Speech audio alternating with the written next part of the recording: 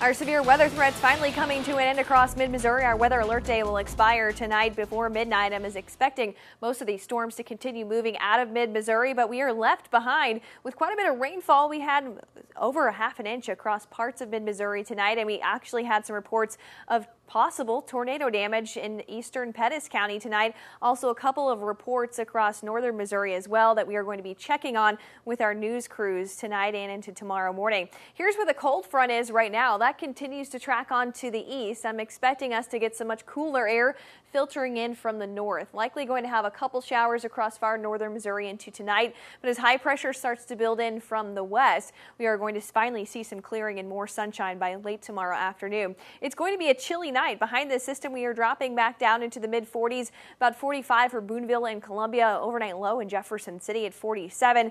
Gusty winds overnight as well, possibly up to about 30 miles per hour, continuing that into the morning. So it's going to feel even cooler with that strong wind throughout the afternoon. Even by late afternoon, we are still seeing gusts up to around 20 to 25 miles per hour. That is going to keep temperatures cool, only making it to the 50s during the day, and I'm expecting rainfall to be moving out of the area. So we won't see much rain at least until the middle of the week. Our next system, though, could bring us another round that could add another inch to our total for the week.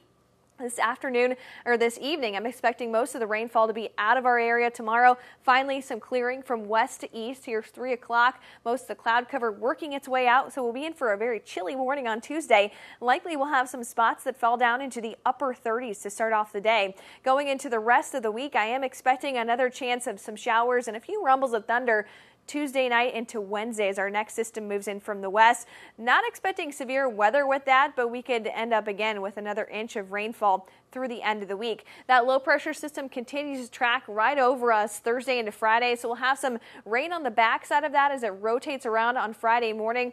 Thinking right now by Friday night we'll clear things out just in time for high school football, but it's going to be kind of soggy again again into the middle of the week. Around an inch of rainfall for the next 7 days. After that, we are clearing out just in time for Halloween.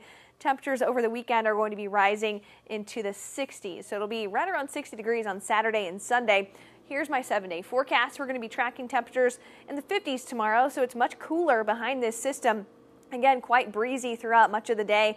But as we head into the evening, the winds die down, the skies clear out, dropping down into the upper 30s to around 40 degrees by Tuesday morning. The rest of the week, we're warming up just a little bit for Tuesday and Wednesday. That next system, Wednesday into Friday, will bring us chances of rain and bring us some cooler temperatures. We're only making it to the mid to upper 50s Thursday and Friday with some beautiful weather ahead for the holiday weekend.